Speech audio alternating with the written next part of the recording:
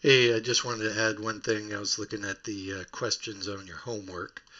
So if you look at the Lab 6 homework, the third question for the exponential growth equation is it says, and in two graphs using the same mean R but different CVs of R, okay?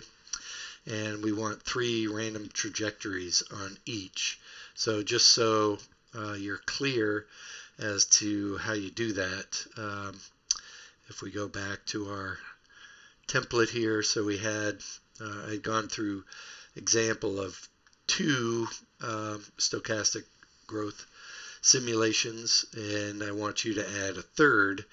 What you can do is once you have all three is you just take that graph, copy it, and then you can paste it into your Word document, that you're using for your homework. And to do the second part of that, question 3, now basically what we're doing is asking you to just change the standard deviation of R, okay? And we've set this up so that we obtain the standard deviation. You can either change the CV and multiply that times your mean R, or you can just put a different value of standard deviation of R in here.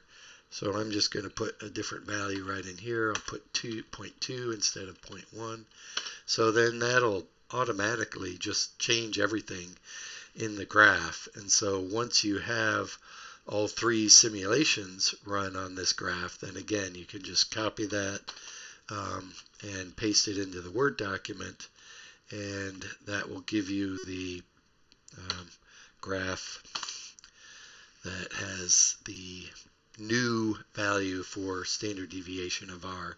So one thing that, of course, that will be important for you to do is to distinguish these two graphs and to specify, okay, this was an R of 0.05 with a standard deviation of R of 0.1, and this is another graph, another set of simulations with R equal 0.05 and a standard deviation of 0.2. Okay, so just wanted to make sure you guys knew how to do that.